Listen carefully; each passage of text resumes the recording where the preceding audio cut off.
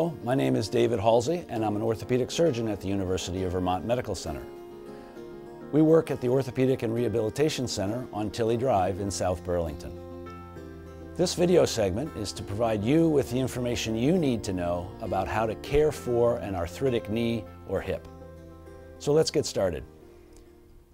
A healthy joint is made up of bone, cartilage, gristle or capsule around the joint, the supporting ligaments, and joint fluid. The end of the bone is covered with a shiny layer of cartilage that you've seen when you open up the chicken leg at the picnic and see the end of the bones. Those bone ends rub on each other, and that makes the joint, and they move and slide and glide in a healthy way.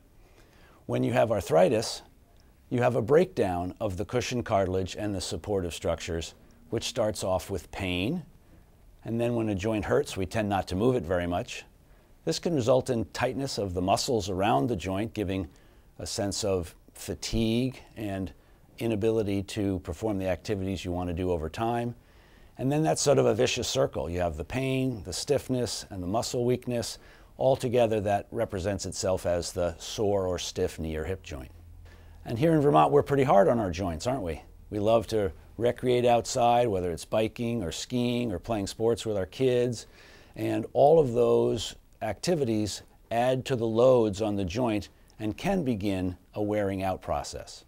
We'll talk just for a minute about the very important lining tissue of the joint and the supporting cartilage.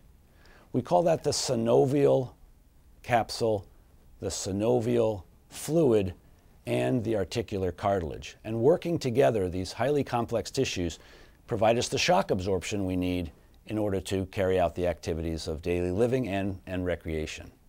So what's the real cause of osteoarthritis? Well, if we think about the anatomy, each one of the parts of a knee or hip joint have problems that lead to the symptoms of osteoarthritis. There can be a breakdown of the hard cartilage on the end of the bone, which really doesn't have much capacity to repair itself. As the cartilage thins, the bone around it can react, getting the formation of bone spurs, and that helps make the joint lose its motion and be more stiff. And altogether, you kind of lose the spongy shock absorption effect of the cartilage, resulting in pain. So here, these are pictures of a healthy joint. So in this case, a knee, and the articular cartilage is the shiny white layer you see on the end of the thigh bone and shin bone there in the picture. If we look at the other picture, where it says osteoarthritic knee, you can see that the hard cushion cartilage on the end of the bone has worn away. It looks like pockmarks or divots in the road that you'd bump along through in your car. Well, that's what happens when you walk on a knee or a hip joint that doesn't have its good cushion. So what happens when you have symptoms of pain in your knee or hip and you come to your doctor? Well, it starts with taking a good history. The history means asking you the questions about how your joint pain affects your life, what type of symptoms you have, what you've already tried to do about it before coming to the doctor, and it really gives us an understanding of what's going on with your knee problem or hip problem. But just as importantly, we need to get a good history of your overall health, from your heart and lungs to your circulatory system. We need to know all about you and your own personal preferences about how you approach your health, how you handle your activities of daily living, work, and what recreational things you like to do. Once we get a full history, then the physical examination begins, and it really starts from head to toe, but we focus primarily in on the hip and knee, and we're looking for things like swelling, redness, how much motion you do or don't have around that joint, the strength of the muscles around the joint, and then some specific tests that tell us a lot about how the supporting structures of the joint are doing. Almost always we need to use X-ray as well. And most of the time they're fairly specialized X-rays in how you stand or how they're positioned. So most of the time we'll do them right here at the Orthopedic and Rehabilitation Center to make sure we get the right views. Rarely we'll also need some blood tests. We're all accustomed to using blood tests for working up problems in our health, but actually for osteoarthritis, there really is no blood test that tells us about whether you have it or not, or if you do, how severe it is. So we really go back to history, physical, and the X-rays. Now on X-ray, we look, and we'll go over these with you when you're in the office, we look for sort of indirect evidence that you have arthritis. Remember that important tissue called the articular cartilage, the shiny white cap on the bones? That separates the bones on X-ray, so you and I will see a space between the ends of the bones for the hip or the knee. If you lose the cartilage, then the space narrows. I'll show you that on an X-ray here. So under healthy knee, you can see the bone above at the top of the picture, that's the thigh bone or femur, and at the bottom of the picture, the tibia or shin bone. And between those two, you can see a space. If we look at the other picture called osteoarthritic knee, you can see a distinct difference, can't you?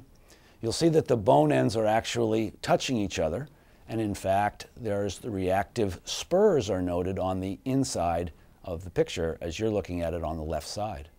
And actually on the outside of the knee, you can see the joint spaces gapped apart. This particular patient is bow-legged. Now let's take a look at the hip. Under normal hip, you'll see a round ball in a round socket, and we can see space between those two. That's the normal hip joint. But if we look at the other picture under osteoarthritic hip, you'll see, well, it's actually what you don't see. There's not much space there at all. And the ball is actually squeezed out to the side a little bit, and there's lots of bone spurs around it. That's a significantly arthritic hip. So now that we know what osteoarthritis is and how we evaluate it in the office, including physical examination and X-ray, and what the X-ray changes look like, let's really get to what's important to you, right? We want to talk about how can you take care of this and treat.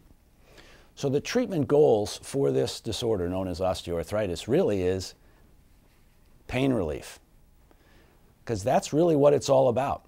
We don't have a pill or a shot or another type of treatment that actually cures the disease called osteoarthritis. We have to treat the symptoms, the pain and stiffness. So the first line treatment, what we do always at the start, is to start with over-the-counter medication. And that can be as simple as Tylenol, aspirin, the ibuprofen family of medicines, or naproxen. Those are the generic names for Motrin and Aleve. And we will use those and recommend them to you all the time if it's safe given your other health conditions. Make sure you don't have any trouble with your kidneys or your liver or big blood pressure or heart problems. But we take that all into account when we begin to think about what treatments to use. So the first treatment is always going to be a low-dose pain reliever to try to limit the symptoms. Next, we're going to talk to you and counsel you a little bit about avoiding the things that bother it most. Don't have to really be a rocket scientist there, but it is one of the most effective treatments is to avoid the actual most trouble activities that you have. You might be able to ride a bicycle and swim or walk, but the heavy-duty hiking or running might be too much for your hip or knee joint. When you have a really bad day, let's say you've had a fun activity with your family, but your knee is really bothering you, and you notice that it's swollen, ice. Good old-fashioned ice. A big bag of frozen peas works really well, by the way. Right on your knee to apply cold for 20 minutes out of every hour for the first couple of hours. For sure after the event, and maybe for as long as 1 or 2 days. Cycling on and off with the cold, giving your skin a chance to warm up a little bit between icing episodes. If your kind of knee or hip pain is really more chronic stiffness and achiness, a lot of patients find that moist heat or even dry heat applied with a towel or a hot pack carefully on your skin is a good way to help with those joint symptoms. And the last thing we'll recommend as the first line treatment will really be a gentle home exercise program, which we'll show you how to do when you're here in the office, or we'll use one of our physical therapy colleagues here at the Orthopedic and Rehabilitation Center to show you a simple 20-minute, twice-a-day home exercise program for motion recovery of the joint if it's stiff and sore, and some simple exercises to maintain strength around the joint, because a weak, sore joint is even more trouble than a strong, sore joint. And there certainly are situations where if we're overweight, we'd certainly want to think about weight loss as a long-term strategy to protect our joints. Now, if the first line treatments don't get enough relief for you, we certainly have other options. And the second line treatment would go to a whole set of other things. They include prescription medication. Through your working safely with your family or primary care doctor, we would pick a medication that agrees with you and doesn't have side effects that we don't want. Sometimes that includes a more potent version of the ibuprofen family of drugs. You might have heard them referred to as non-steroidal anti-inflammatory drugs. That's a mouthful.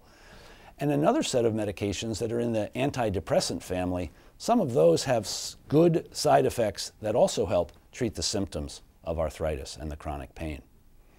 Oftentimes at this point, if the simple first-line treatments haven't worked, we'll go ahead and try a formal physical therapy referral, where our physical therapy colleagues can start to use heat or ice or both together, something called contrast therapy. They also have ultrasound and other neuroelectric stimulation called TENS, T-E-N-S, that can be helpful for pain. So when it's been a more chronic problem for you, physical therapy certainly can be appropriate. It's something you would go to their office for maybe once or twice a week for 3 or 4 weeks. We'd give that a try as a second-tier treatment.